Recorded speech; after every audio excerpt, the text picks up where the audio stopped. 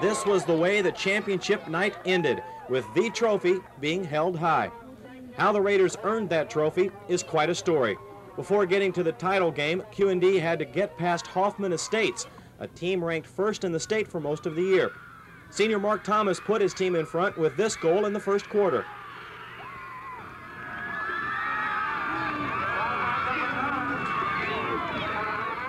That goal by Thomas stood up until the fourth quarter when Hoffman Estates tied it up. And after regulation time, it was 1-1. Another overtime game. And after last year's championship game loss after 8 overtimes, you could see the Raiders' determination not to fall short again. Again, Mark Thomas came through.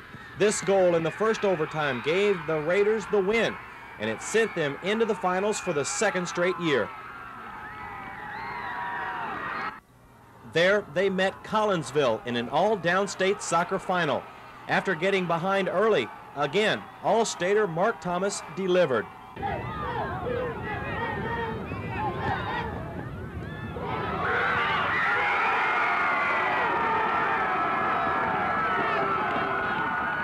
That goal made it 1-1, and it stayed that way until the final 2 minutes of the season.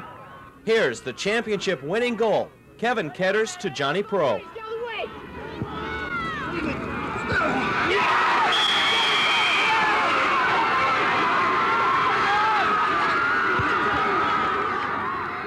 Well, it's the same thing that's been going on the whole night, and it's been going on that way the whole season.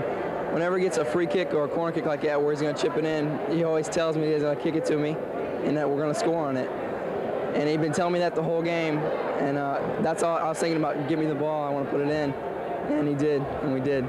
Well, I said about 3 Hail Marys when Kevin set it up, but I honestly felt, and maybe it was just supposed to happen, but John is our best head shooter on the team, or header, and I felt if Kevin got the ball to where John could handle it, it was going to be a goal. And like John said, there was no question in his mind once it left his head that it was going in the left corner. And oh, that was one of the prettiest goals I've ever seen.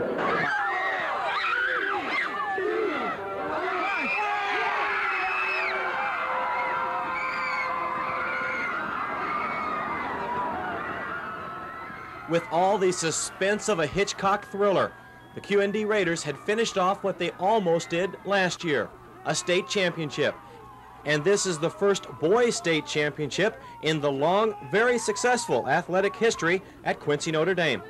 Feels great. Last year it was kind of a disappointment coming back and getting second, but we knew last year we'd be tough and we could, go and get the gold this year.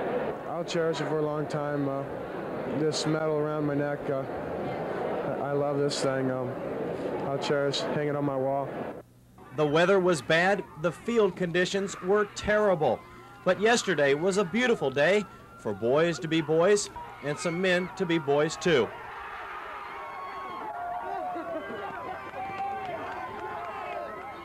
The Quincy Notre Dame Raiders have brought home the gold.